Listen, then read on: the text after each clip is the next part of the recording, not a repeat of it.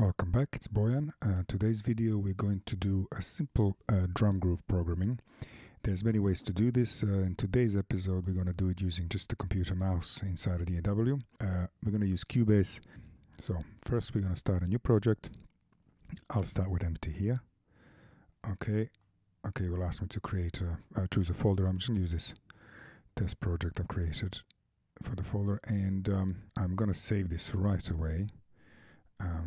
And I'll just call this test drums 2 or something, test drum beat 3. Right, how about that? Okay, and so in order to start, we need to first load handy drums. We're going to choose to add an instrument track, which we're going to choose what to load. So I'm going to select here Studio Standard. Oh, Studio Standard, perfect. It's already pre-selected for me. And we're going to call this track drum beat 1, whatever. When we add that, it will create a little what's called an instrument track. Let's first see if it works. It does work, okay?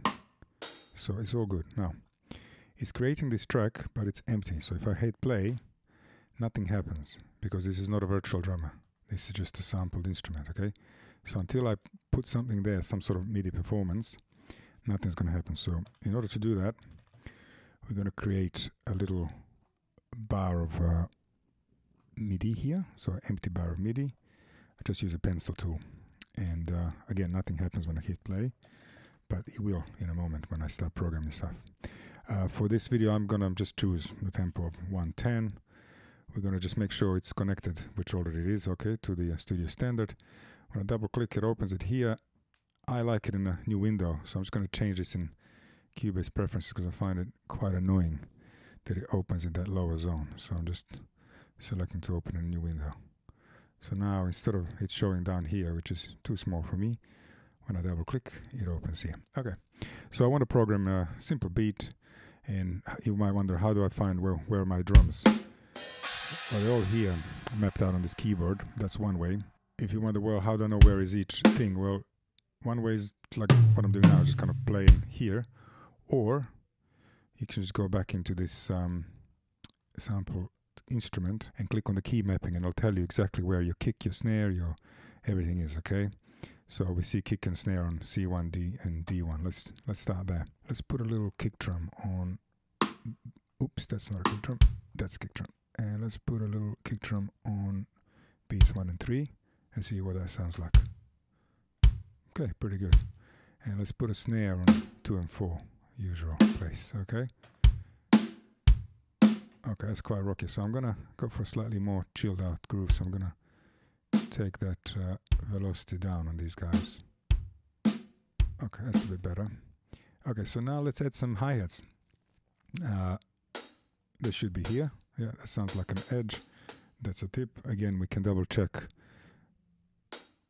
in our key mapping, or even on the, you can find all the drum maps on GoranGrooves website, library.gorangrooves. That's my hi-hats just on the beat. Okay, so they're way loud, so let's take them down. I'm going to call shift now when I'm doing this here, so it doesn't turn down the snares and kicks, it just affects the hi-hats. That's on Cubase, obviously on another DAW will be different. Okay, not bad. Let's add some different sounds on the offbeats. So we're going to use a tip, which is what your real drummer will most probably do. He'll play the on beats with the edge and off beats with a tip. Not necessarily, but it's kind of a standard thing. So okay, so these tips would normally be way softer, so they're really loud now. I'm going to take them down until it sounds. Probably take them down a bit more. Okay, I think that snare is a bit heavy as well. Take that down a bit. And okay, I still think that hi-hat tip is too loud. Okay, so maybe let's try that. That's not bad. A little bit robotic, so I'm just gonna do a little tiny change on the snare drum. I'm just gonna, just to my taste, I'm just gonna move it off the grid a little bit, just to lay it back a bit, and maybe I'll do the same with the with this hi-hats. here I'll just take them. You know, I might go early, I might go late, depending on what kind of feel I like, or maybe what a drummer would play. But let's try that. See that? Okay, that sounds good. I'm happy with that for this. And then let's make it just a one bar there. Let's copy that over. So we now have 2 bars. We'll make that a loop. Let's hear that. And let's say I want to just do a little ghost notes here, just to you know, make it a little bit more interesting. Let's add a little 2 snares, but not this loud. I'm gonna make them super soft because they're just what they call ghost notes. They're just little feathering of the snare drum. Okay, so let's do a 2-bar phrase now.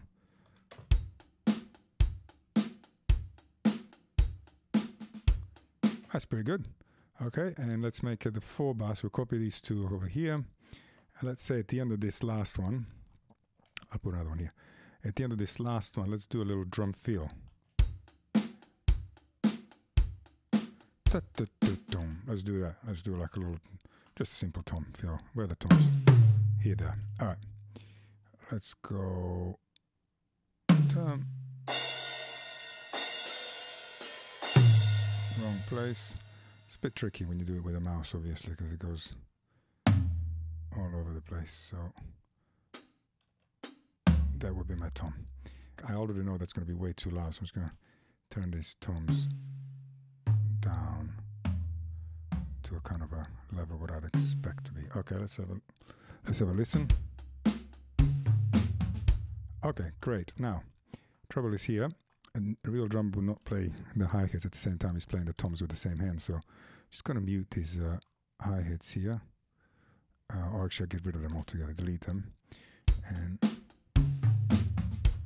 I probably don't need these little ghost notes now because I've got a nice feel. And what a real drummer might do in this case, when he's playing the toms, he probably play a hi-hat with his foot. Okay, with his foot. So let's see. I think it's here. Yeah, yeah. This the hi-hat with the foot. So let's chuck one there. And let's put one there, and let's turn those guys down so it's more appropriate.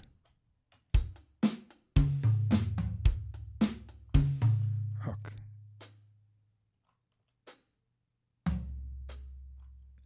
Okay, so there's a 4-bar phrase, and let's say at the end of the phrase we probably want to do like a little crash cymbal.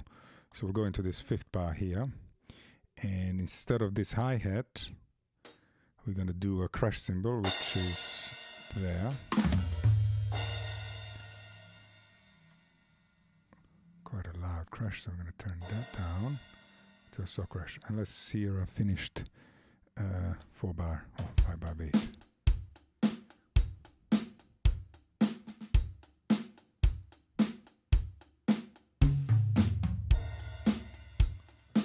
Okay, so that just gives you an idea of what to do and how to get going with a simple beat using handy drums.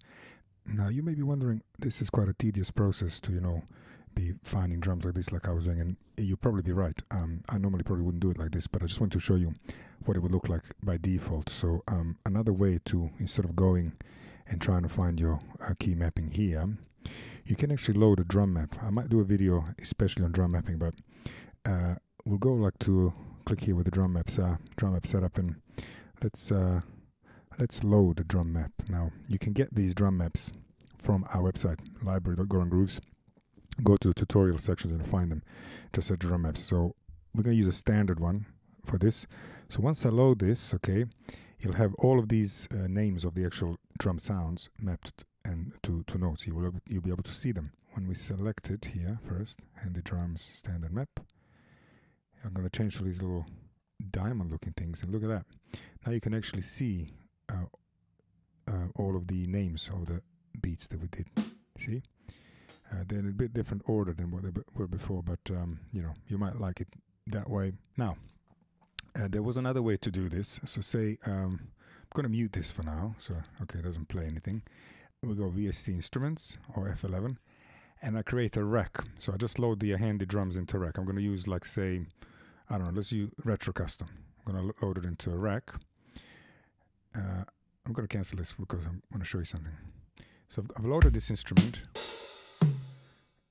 It's called a rack instrument now, so it's not actually hasn't got any MIDI associated with it. So when I play this one, doesn't do anything. It's over here. This is my new rack or sampled instrument track. So what I need to do, say, I might create a new MIDI track, okay? But I can connect this MIDI track later, drum beat, retro, whatever. Right now, Cubase has connected it to something called a Microsoft synth. So it's probably not going to do anything when I put, you're not going to hear anything when I put it. I'm going to copy this, okay? So this MIDI beat, I'm copying down to here, to this MIDI track. That one up there is muted. Okay, I'll put them next to each other so you can see. So I don't know if you can hear that, but it's sounding like a piano because obviously it's connected to some sort of a synth, which is a piano. But I can connect it, and I'm going to the Retro Custom, which I loaded earlier. When I do that, here we go, we hear the drums. If it's not connected, you don't hear anything. It's like a drummer playing with his hands in the air. You don't make any sound without hitting the drums, so you need to put the drums in front of it. So the MIDI information is just, doing that. Obviously some of you guys might know this already, but we do get this question a lot. Why doesn't it play? Well, it's because it's usually not connected.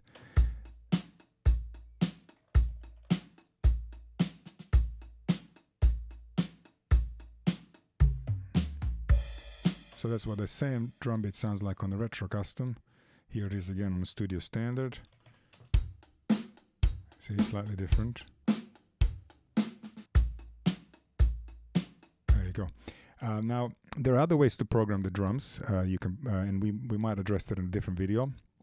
Different DAWs are going to probably have a slightly different way, but the idea is usually the same. So you need to load your sampled instrument, and then you need to have some sort of a MIDI information running into it. And how you connect it, you have to check your own manual. In Cubase, this is how you do it. Hopefully this was useful. If it is, you can click like. I hope you enjoyed it, and we'll see you in the next one. Keep grooving.